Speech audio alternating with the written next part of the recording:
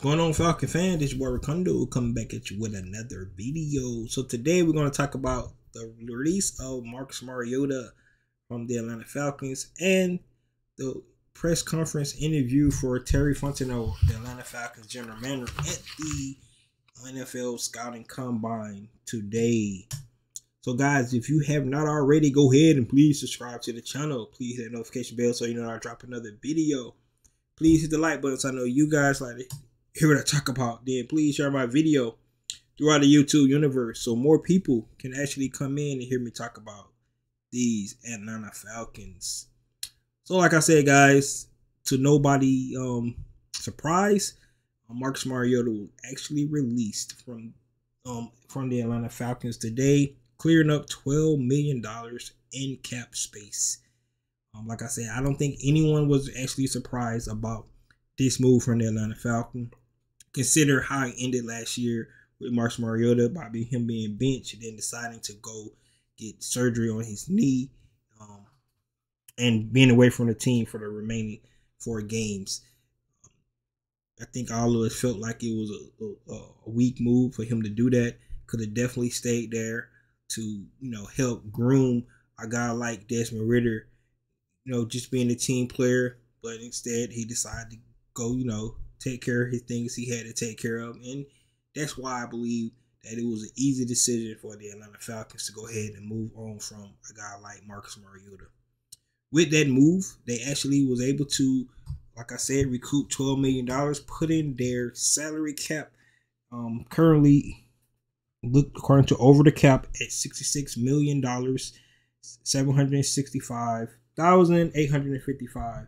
So about $67 million that the Atlanta Falcons have to utilize this offseason to sign their own players and that's currently on the roster, some extensions, guys that was in the locker room last year, then bring in some other guys that we definitely feel that can help this team. So that's really the big thing that this move really did for us. Gave us more cap space to actually build this team up. With that move, also, it leaves 2 young quarterbacks in the room. So Terry Fontenot did mention that he's definitely going to be bringing in a quarterback. He mentioned draft, trade, all kind of things. He mentioned everything is on the table. He would not really name Desmond Ridder as the starting quarterback, which is understandable. He only played 4 games. You want him to be able to earn it. But if they do bring in a veteran quarterback, I feel that the veteran quarterback they bring in is going to be somebody there that's could definitely push Desmond Ridder, for that starting role, but at the same time be willing to come in and be a great backup to Desmond Ridder to teach him how to be a pro. So those are some of the things, some of the names that was out there. Tyler Heineke, guy like that. Jacoby Brissett is definitely a guy that a lot of people is mentioning that could definitely come in and play for the Atlanta Falcons that could really push Desmond Ridder as well. So just have to be on the lookout for that. We heard from the Titans GM that Ryan Tannehill's not going anywhere, so he's off the table. I don't want to hear nothing about Derek Carr, Sam Darnold, Baker Mayfield, none of those guys. So whatever we do, whatever veteran we bring in, somebody that can actually come in and help this team be a good pro, knowing that more than likely they probably going to be a backup if the Atlanta Falcons don't go out and do something crazy like a trade or pull another young quarterback in the draft. So that's what he's had to say about the quarterbacks.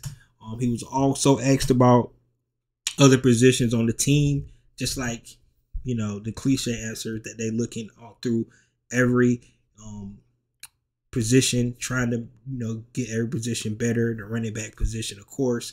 He asked about the defensive front, pass rush. That has always been a sticking point for Atlanta Falcons because since John Abraham, we have not had a steady pass rusher. Yes, Big Beasley did have one of those big seasons for us, but for the most part, we have not had sustained pass rush for years. So that's one of the things that definitely this team need to focus on. However, he did mention, which is true, the whole defense have to be worked on, and that includes the secondary. The secondary is very big. Specifically about the nickel position, bringing somebody in to fill that, which is, but all in purpose really as a starter for any team because they play so many snaps in nickel. So whoever that cornerback they need to bring in, we need to be able to bring in somebody to go alongside our two corners that's going to be on the side. Somebody can actually come in and play multiple roles, being able to guard different types of receivers in the middle, tight ends, things like that. That's going to be in that slot position, running backs, so on and so forth. So those are the kind of things we definitely need to be looking at from the nickel position. But to his point, you have to fix the back end because the more time the quarterback has to hold the ball because the receiver's not able to get open, the easier it is for the pass rush to get home and wreak havoc. So it really go hand in hand. But looking at our roster, we definitely going to make moves in bringing another pass rusher in, not just on the outside, but in the inside as well, which I think is really what they really should be focused on, the interior, because if they can stop the run, get in long third and longs and things like that, it definitely help us out. The last thing we talk about is just he was asked about what kind of players they're looking for. Like I mentioned, talked about quarterback, running back, pass rush.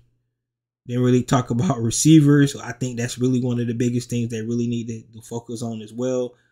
They was not asked about receivers, but I believe that that's one of the positions they really need to hone on as well, is the receiver position. Talked about Georgia players. So a lot of players in Georgia, which is always good for guys to come back and play for their home team. Even though they did not play at this University of Georgia, which Georgia have like 12 guys that said to come by. So definitely can pull guys from Georgia, but just other players that played in other institutions as well that lives in Georgia, that's from Georgia, that might want to come back and play for the home team. That's always a good thing because guys come back and represent their home. You want those guys hungry because they're going to try to represent the right way. All right, so guys, that's all I have today. Let me know what you think about a guy like Marcus Mariota being released. Do you think he actually will find a home? I know one thing, he definitely had to explain what happened in Atlanta, why he was deciding to just leave the team all of a sudden, being a bad sport. And let me know what you think about Terry Fontenot interview. It's out there. He kind of did a